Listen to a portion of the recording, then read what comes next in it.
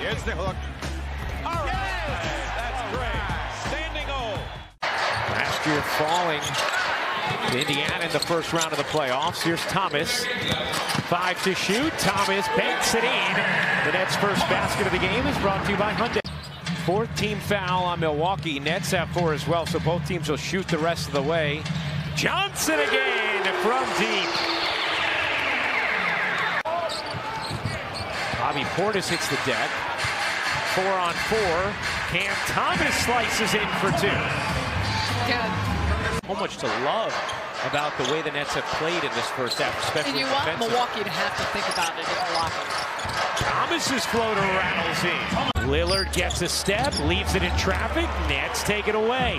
11th Milwaukee turnover. Thomas to the corner. Johnson's 3 is good. Cam Johnson with his 3rd. Here's Finney Smith. Thomas gets bumped and finishes. Plus the foul. Here's Thomas wrapping, floating, and hitting. Here's Thomas. He has 9 in the quarter. Looking for more. Thomas. Oh, he gets lost. That was nasty. Thomas looking to evade right, sidestepping 3. He got it.